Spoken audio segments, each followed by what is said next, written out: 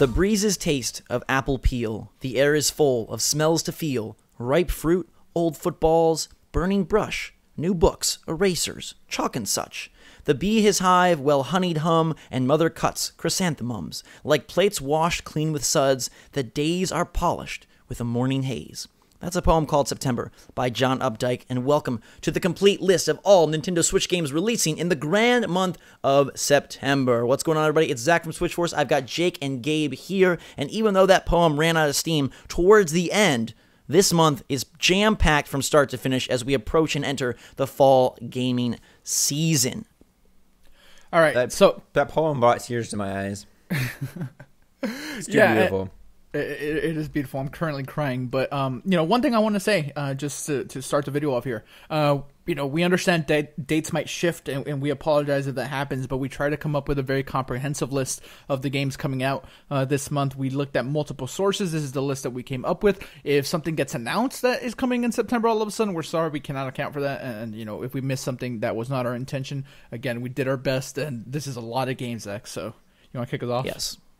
Let's get started. We have a couple of titles that don't have specific dates, so we'll start there, and we'll go with one of my most anticipated for the month to begin, which is Golf Story. This is a story-focused 8-course golf game that reminds me of some of the portable Mario Golf Camelot titles of the past. I think this one is going to be really, really cool. There's 8 unique environments.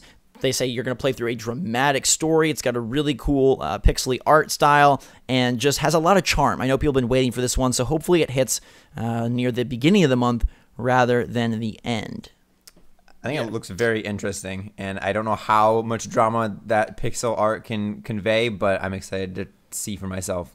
All the drama. I cried during Final Fantasy 4 and 5, so when I was young. So, drama can be had with pixel art. So, 2 more games without dates, though, Zach. Let's bring in some. Yes. What's the next one? We also have the title Thimbleweed Park, which is Ron Gilbert's point-and-click adventure. That is hitting sometime in September. Obviously, it previously released on other platforms, but it is coming and sort of giving us a look to the past in a modern fashion with, like I said, Ron Gilbert's adventure title. No date on that. I think it's a great fit for Switch. I personally don't have much affinity for this one. I am super excited. I love I love a good mystery. The game is very highly regarded, and Steam reviews are in the high 80s as well. People really like this game, and Ron Gilbert is good at storytelling, and Zach knows that this game is right up my alley. Zach, you like mysteries too, so I don't know why Thimbleweed Park wouldn't be one that you like. I do like mysteries. Maybe I'll give it a shot. Maybe I'll be just so... Be a little detective. You can solve the murder. Who knows? Yes, I would love to solve that murder. I do like my murder shows, but we won't dive into my strange TV habits. Instead, we'll dive into Wolverblade, which got a lot of love after the recent Nindy showcase. This is a side-scrolling beat-em-up. Some people said it reminded them of Castle Crashers. Some people said it reminded them of Game of Thrones. It does not have a date. It has a pretty cool art style, and it is coming soon from Fully Illustrated and Darkwind Media. It is 2-player co-op and 8 real British locations in the rich campaign. This is not a poor campaign, Gabe. No. It's amassed quite a bit of money. Yes. Some of that Lannister gold. Every time we mention this game, I always make a Game of Thrones reference because it looks so similar. Like the overview map in that trailer looks a lot like Game of Thrones. But surprising that this got a release date so soon after it got announced during the Indies thing. Yes. But yeah, those are the ones that don't have dates. Those are all tentatively in September. Again, subject to change. I do think that Thimbleweed Park definitely hits. Because Ron Gilbert has said that game is very, very close. It's done. So everything else has dates, though, Zach. Yes, everything does have dates. And so we'll start in chronological order with LEGO Worlds, which is the open, procedurally generated, make Minecraft-alike Lego title, which I'm actually interested to try out. I meant to give it a go on PC, never got around to it, but putting it on Switch, it releases on September 5th, and it looks to be pretty interesting. It's $29.99. There will be a physical copy as well as a digital version, and I'm actually pretty pumped to see what this is like. Jake, how many worlds are you going to build here? Probably none, to be honest, but, it might be someone else's cup of tea. For everybody that doesn't know, Jake is the biggest Minecraft fan in the world. Oh yeah, my whole room is painted in pixel and squares. Yeah. My bed is made up of a bunch of little cubes I have to put together in different ways every night before I go to sleep. Yeah. Lego Worlds, at the very least, shows strong third-party support, right? You know, we have a Lego game coming, even though it's not necessarily the Lego game we want quite yet. That's in another month, but... Yeah, I mean, WB has been kind of on board, especially the Lego properties. They had Lego City, now Lego Worlds, eventually Lego Marvel Superheroes 2. But first, we're going to get RBI Baseball, which brings a little ball and stick action to the Nintendo Switch. Haven't heard the greatest things about this, but it does promise a quick, under 20-minute baseball game, and they have 30 authentic ballparks, advanced stat tracking, season game sims, roster updates, so it will be utilizing actual rosters, and it does have like full-on season, postseason, exhibition, all that sort of stuff, so it could be pretty interesting. You are going to be able to play with single Joy-Con, which is cool. It's $30, again, physical and digital, and that comes out also on September 5th. Little question for you boys. What does RBI mean in terms of baseball? Runs batted in. Ooh, you know, how do you... I'm surprised Jake knows. We played baseball for years. I didn't know that you played baseball for 3 years. You learn something new every day. I thought. For more than 3, yeah. But okay, awesome. All right, just making sure. Next game though, no one. Yes. This next game looks weird. Yeah, The Bridge is a puzzle game that kind of fuses MC Escher and Isaac Newton. It came up previously for other platforms. I actually played this. It was pretty fun. It's $10. It'll be a downloadable eShop game. On September the 7th, and it's a black and white puzzler. It kind of is from the era of Braid, when that kind of downloadable game was really, really popular, and it's not as memorable as Braid, but it still is a pretty cool game, and one that I think, Gabe, you'll actually really like. It looks very Braid-esque now that you mention it, like the art style is similar, in black and white, so it is different, but just the way that the little like humans are drawn and stuff, so... I'll actually play that, to be honest. I think I will. Sweet. September 7th has more, because we've got Neurovoider, which is a oddly priced $13.99 downloadable game. It's a futuristic twin-stick shooter RPG. So it is something that has 4-player co-op, which I think is probably what will help attract attention for it, and it has procedurally generated levels, which is pretty cool. There are 8,736 enemies and a lot of loot, so this actually looks like something that hasn't really received any sort of mention or hype, but it could be kind of cool. It almost reminds me of like Enter the Gungeon art style-wise, which, God, I'm super excited for that one. But you again, control a brain. It's basically Krang the game.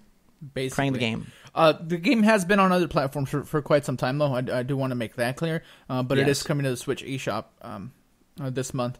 And we'll see. Like you said, it does have some very Enter the Gungeon vibes. Like, the gameplay seems like super similar. Yes. So, 4-player co-op could be cool. We can get in there and void some neuros. Next up, we have Licht Spear Double Spear Edition. Again on September 7th. A big day for indie titles. And this one has a really unique art style. It is an action arcade light spear throwing simulator based in an ancient Germanic future, exclusive Nintendo Switch co-op mode. So this game is not exclusive. How is there an ancient future? Look, don't pay too much attention. Ancient future. Don't judge, just accept. Got it. Sorry. And it reminds me art style-wise of Hyper Light Drifter mixed with Guacamelee. Guacamelee is one of my favorite indie games of all time. Anyhow, but it looks kind of interesting. It looks simplistic. I don't think it's going to, really do a whole lot. It's $9.99. It's competing against The Bridge and Neurovoider. To me, it looks like the weakest of the three, but hopefully some people find some fun. And the fact that they have co-op is pretty cool. Throw those light spears. Gosh, this is just a crazy day for downloadables. We've got Morefight from Blowfish Studios and Crescent Moon Games. This one is hitting again on September the 7th, and it looks pretty darn cool as a first-person, atmospheric exploration sci-fi shooter with platforming elements that looks to be like a little tiny taste of Metroid before we get Prime 4. It's got some really cool graphics. The art style is beautiful, I think. It's got some really vibrant colors and interesting game to check out for sure. That's exactly what I was gonna say. It doesn't have like the most detail, but I think like the art style being like so minimal and still like colorful, it's pretty to say the least. And you know the game has some like unique inspirations: Ratchet and Clank, Metroid Prime, and Turok of all things. So we'll see how that goes. It's like No Man's Sky Light. It says that you will be traveling procedurally generated planets, brimming with side quests, fighting against alien life, looking for upgrades for your ship, suit, and weapons, engaging in dogfights, trading, using a scanner. Like, it's pretty darn packed. It's also hitting PS4, Xbox One, iOS, Steam, all those things. So, pretty darn cool.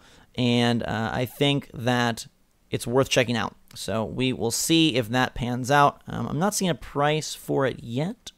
Let's see if I can grab one off of Steam to get a general idea. But this is one that I, again, have heard nothing about, but could end up being something very, very cool to check out. Yeah, there is no price yet, even on Steam, so we'll have to see on the price there. That takes us to the next date here, and that is September the 12th, when Rayman Legends Definitive Edition hits, Ubisoft bringing more of their titles to the trusty hybrid. This is a phenomenal game, reviewed incredibly well. Obviously, it's a couple years old, but that's not stopping us from being super excited. Hopefully, we get review code soon. 4-player local co-op, over 100 levels, local wireless multiplayer competitively with Kung Foot, which is actually kind of fun. There's a demo available currently if you want to grab it. It's gorgeous, and it will fill sort of the 2D platformer void since Mario is going 3D this year. I don't know. I'm pretty pumped for this. $39.99. It's a great game. Do you remember when this was going to be a Wii U exclusive?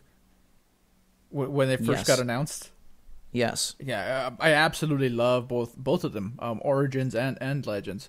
They're fantastic. The music in them is great. The difficulty towards the end, it definitely spikes if you try to, get every collectible in every level. But it's a fantastic game. We've played it. I played it at an event. Plus, the demo's out there now, so you guys can try it. I think people that have never played it should 100% give it a chance. It's awesome.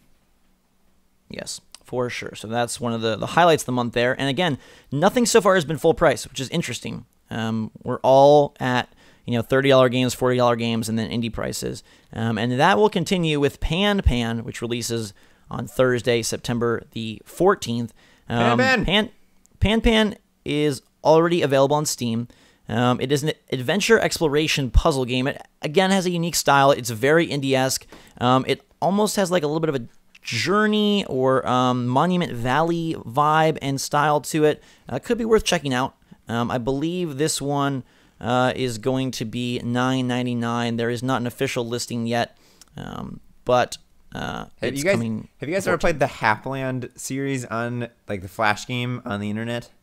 This is what it reminds me of, a 3D version of Hapland. I'm sure you guys have seen it or played it. Look it up, Hapland. H-A-P. Actually, it may be $12.99, so color me corrected. September 14th also sees Kingdom New Lands for $14.99, which is an award-winning franchise where you are one ruler, their horse, and a bag of coins, exploring the land, advancing your kingdom, coming across items, NPCs, mysterious statues, and puzzling your way on your own.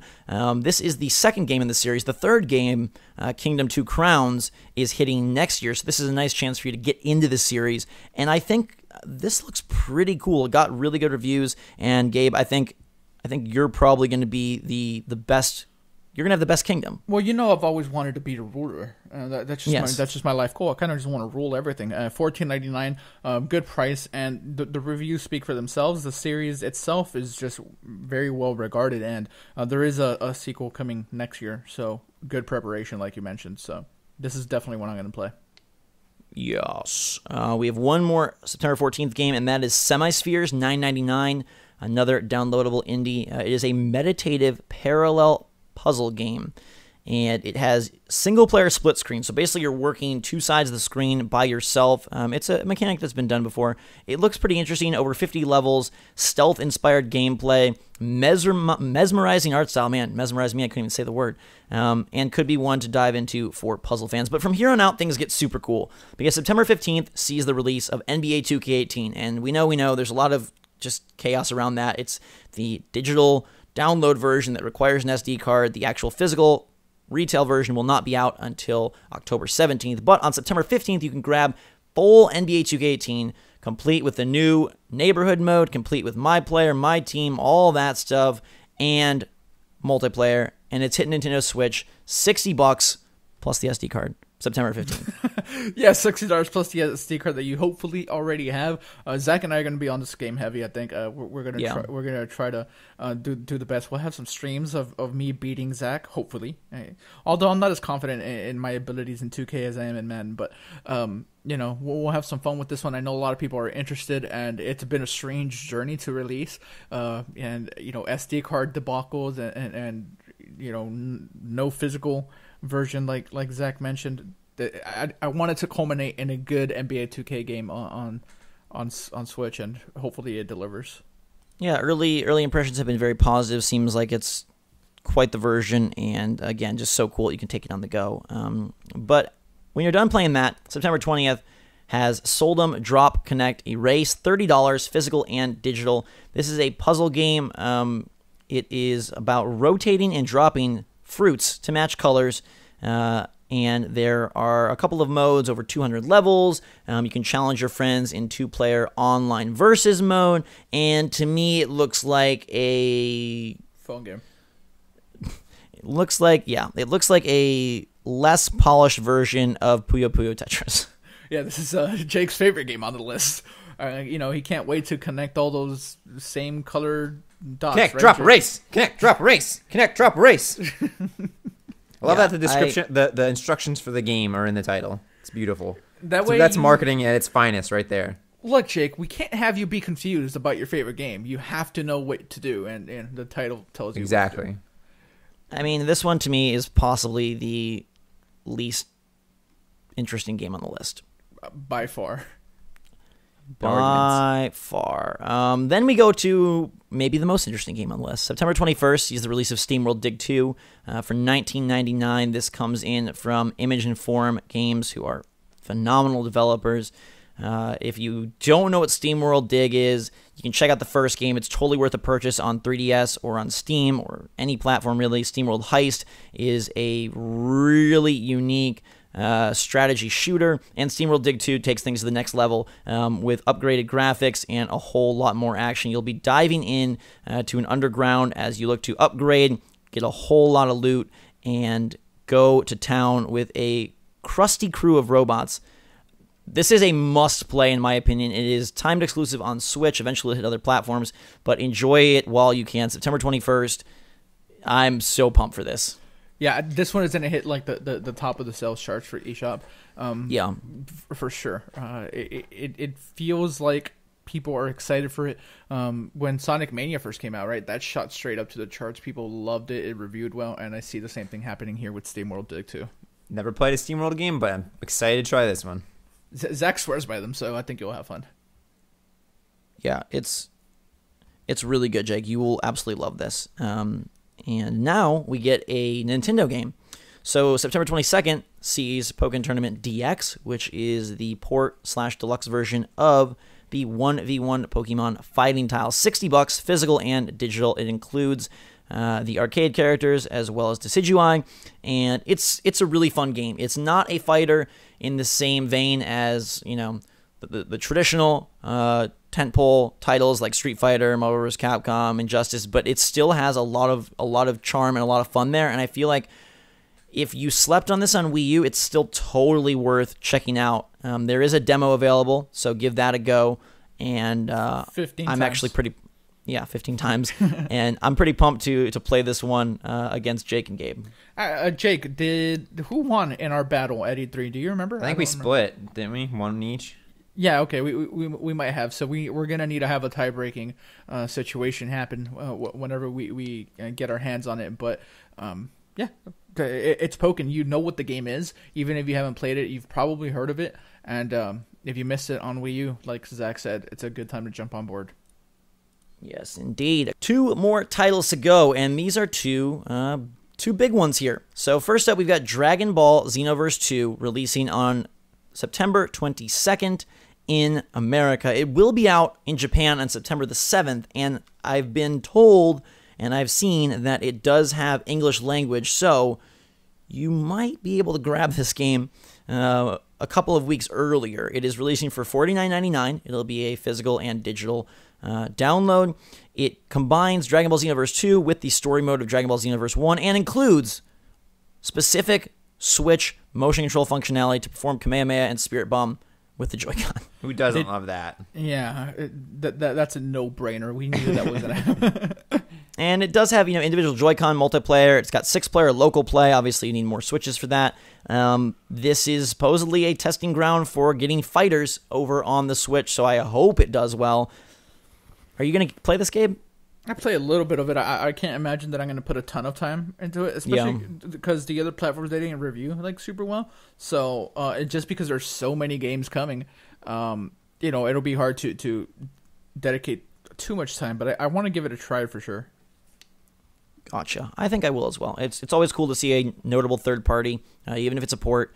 Bandai Namco, obviously very supportive of Nintendo and the Switch ecosystem, so that's good to see. And I really want to get fighters over there because that would be that's a fantastic game, so much fun, and it's fantastic is what I was going for. Yeah, there. fantastic. But give it to us, baby. Apologies for the interjection here, but when we finished making this video, we somehow skipped over 2 games, and I'm going to tell you about them right now. All right, so first up, we have Lego Ninjago, the movie, the video game. Lego Ninjago is not something I'm familiar with in the slightest, but it is coming out on Friday, September 22nd for $60. So fans of this can definitely go ahead and jump on board. I have never seen or played with Ninjago, but WB Games publishing another Lego games is always a great thing for third-party support for the Switch. The other game that is coming is One Piece Unlimited World Red Deluxe Edition. This is a re-release, a remake of One Piece Unlimited World Red, and it has sold over 1 million units worldwide, and it makes sense that Bandai Namco is bringing this over to Switch. This is on September 29th for $39.99, so it is not full price. It is $20 cheaper than Lego Ninjago, but fans of One Piece can definitely get their hands on this. And again, more third-party support for the Switch is always a good thing. And from now, here, we'll go back to the regular list. Thank you. Last up, and definitely not least, is EA Sports FIFA 18, hitting on September 29th, $60, retail and digital. This is possibly the biggest game of the month. I think it's between this and NBA. It doesn't have every mode like NBA, but it does have most of them. You are able to play local multiplayer. You guys got a chance to play it at E3. 1080p on TV, 720 on handheld. It looks pretty good. Yeah, it's FIFA. First time you can take FIFA on the go. They make a very big deal about that. EA has recently said that they believe FIFA is a must-have on Switch, akin to Breath of the Wild and other first-party Nintendo games. So they are fully behind it. EA is putting the support there. They're going to probably market it. And if it does well, you can hopefully see maybe Madden coming out next year, maybe another FIFA game. We need EA to be on Switch in a big way. So hopefully this is just a harbinger of things to come, and it does well. And it's FIFA. When we played it, I'm not the biggest fan of the sport in general. So I'm not the best to gauge that, but the game played well and it looked fine when we played it on a TV at E3. So yeah, I think the biggest thing is being able to take it on the go. Like if you're a fan of FIFA at all and you want to be able to play it anywhere, it's a beautiful choice for that. Yeah, absolutely. And this is a pretty packed month, and it feels like the Switch is really getting ready and gearing up for the fall. We know October holds things like Fire Emblem Warriors and Super Mario Odyssey, plus I'm sure a lot more indies and potentially some third-party as well. But September is a great one. A lot of top titles here. Let us know in the comments down below which games you're most excited for, which games you're getting. Is it Golf Story? Is it LEGO Worlds? NBA 2K18 being able to take basketball on the go? Or are you more of a FIFA 18 type of player? SteamWorld Dig 2, probably the indie gem of the Switch thus far. Hopefully it pans out. Rayman Legends giving you that Mario 2D platformer vibe with gorgeous visuals, and then some interesting titles, things like Neurovoider, things like Morphight, and things like Wolverblade hitting throughout the month. Let us know your tops and your favorites in the comments. In the meantime, thank you for watching us. We hope we are one of your favorites. We'll keep working hard to bring you guys all of the info and cover as many of these games as we possibly can. Look for reviews of some of them, look for gameplay of many, and look for impressions of nearly all. Until that time, everybody, thanks so much for watching. For myself, Jake, and Gabe, Switch Force out.